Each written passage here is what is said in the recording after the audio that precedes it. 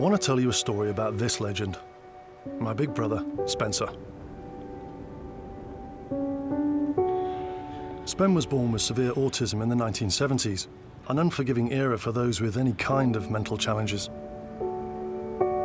Because back then, you could be separated from your family and institutionalized, just for being different. And that's when you needed your family the most, right? Party time on the top of the glitters. Yeah? We having a breakfast of kings? Yeah. Breakfast of kings before we go out walking in the mountains? The thing is, put Spencer on a mountain and he turns into a powerhouse. Out here, he becomes unstoppable. Because this is the place he truly finds his peace. On the final ascent up to Wigan on the ridge.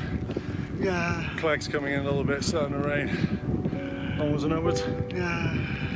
He doesn't really care about that drama. The time Spencer was born, the information for parents about autism just wasn't there. The support system wasn't there. Where a child was born with discernible difficulties, the child was seen not to be functioning, they were mentally handicapped, retarded. The only solution at the time was institutionalisation.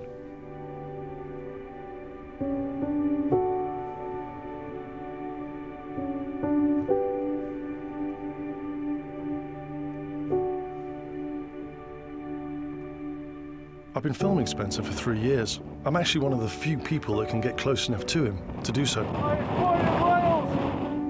It's allowed me to capture this amazing story of my big brother and our family's almighty struggle to get him the only medicine he needs, his freedom to roam these epic mountains.